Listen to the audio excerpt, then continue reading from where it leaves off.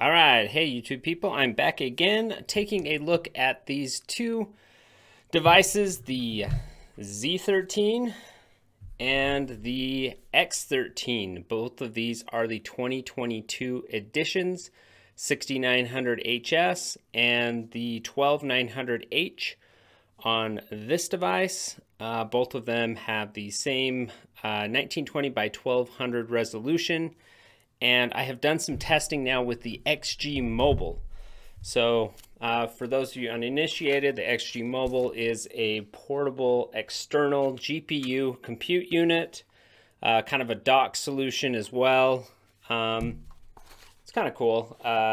It folds out and lets you kind of set it on a table, and it has plenty of fresh air for cooling. When you do it that way, you can also use it on its side. It has bumpers for that if you want to kind of use it in that configuration, although it does get hotter if you do that. But cool device. Ends up making the machine very, very fast, comparable to a desktop almost performance. If you compare it to the 3080 in notebooks, generally it tends to be quite a bit faster just because it has more thermal headroom, because the GPU is completely separate on its own. It isn't dealing with any of the other system component heat, and therefore it can, use quite a bit of watts. The 3080 version can do, I think, 150 watts, and some people have even modded the BIOSes to go 165 watts. However, we're going to look at performance using this. This is a 3070 edition of it. Word to the wise, if you want to pick one of these up and you have access to the 3070 version of this is quite powerful on its own. Most of the benchmarks between the two, between the 3070 XG Mobile and the 3080 XG Mobile, are within 5–10% of each other. So you would not go wrong to get a 3070 over a 3080 and save yourself $300 if you're looking into something like that. That's what I did.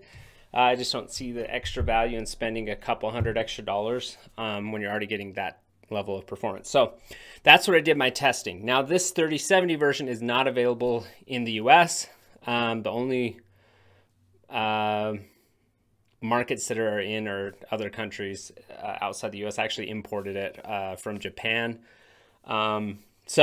But I'm doing my testing with that today. I have lots of benchmarks so we can see in my comparison between the Z13 and the X13, I told you guys that I thought the Z13 would be much quicker with that XG Mobile, because by removing all the thermal headroom from the GPU and giving that back to the CPU, it should be able to boost quite a bit higher.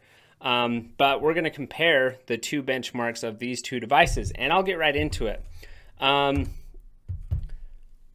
Let me switch over to the benchmark stats and we will look at it right away. So here we go. Keep in mind 3070 XG Mobile, we've got the X13, which is the AMD in red and the Intel in blue. Now, let me shift this over just a little so you can see the percentages there. So you can see in the Time Spy, we got a score of 10,096 with the AMD X13, and the Z13 got 11,284. So it was about almost 12% faster in Time Spy. And then moving down, don't ignore these totals. They don't mean anything. But Final Fantasy 15, I used to have the old X13 2021 edition with a 3080 XG Mobile.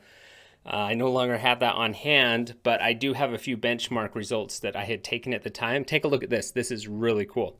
So the old X13, the very first XG Mobile device, scored a Final Fantasy score of 11,925. Now we are using the 3070, so we went from 3080 to 3070, but still that 2022 version of the X13 with its Ryzen 6900 HS chip scored higher, 12,408, 4% faster. The 3070 with Ryzen 6000 was 4% faster than the 3080 with last gen Ryzen. So really cool result there. However, the Z13 Intel 13402, 8% faster than the Ryzen X13. Metro Exodus, kind of the same thing going on here. The Ryzen got 65 average frames per second, where the Z13 did 70.84, an 8% lead. Shadow of the Tomb Raider, a big lead in this one. The Z13 was able to provide 147 average frame rates, where the X13 Ryzen only 118. So the Intel Z13 was 25% better in that particular gaming benchmark. So those are the results. I know a lot of you were asking for that and looking for that.